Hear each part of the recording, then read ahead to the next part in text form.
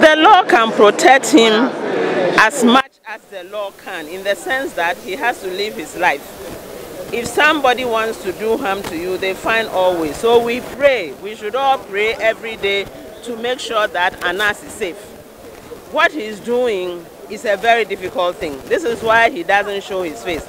Can you imagine walking around with a mask in most places? That anytime you walk in public to say the truth, you have to cover your face. But he has to. Because otherwise, if people recognize him, number one, he'll never be able to do this kind of job again because they know his name.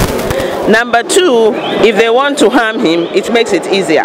So we believe that the law will hold its ground and protect him forever and make sure that they give him the best protection whatsoever is available now. Or as somebody will say, bleeding edge protection, so that he's safe.